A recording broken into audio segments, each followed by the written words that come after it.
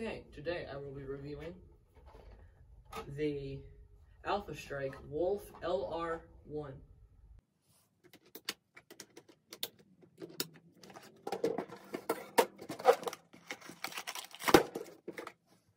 So included with this blaster is the blaster itself and 12 Nerf Elite darts.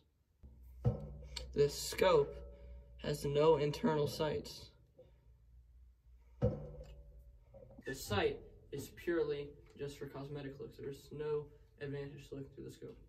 Boom, epic close swap. So now the overview of the blaster, starting up front, there's no anti-strike barrel attachment lug, no tack rail, there's no tack rails anywhere on this blaster. There's one slug attachment point here and back on the stock. This is where you load in the dart. You simply just grab the dart, insert it in and push it back. There's a little hole you can put it into the barrel, and then moving to the middle of the blaster, we have the scope.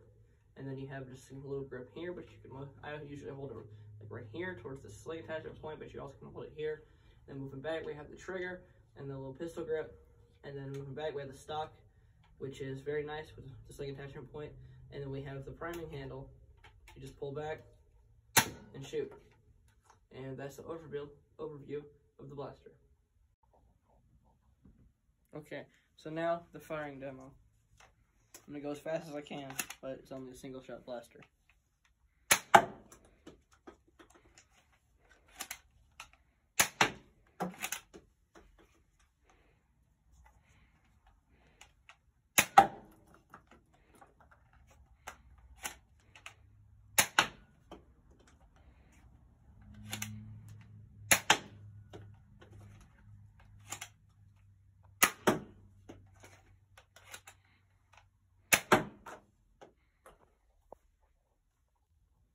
Now, with some AccuStrike darts.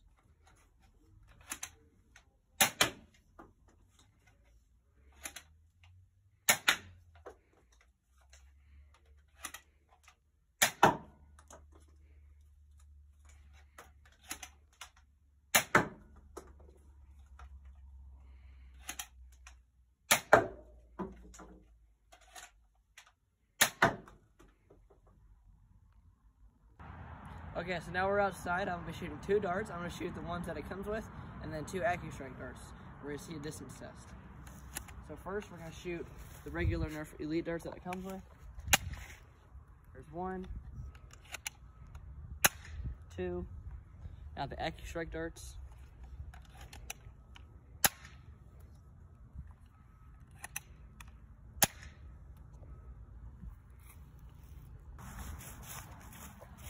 They went all the way to here from there.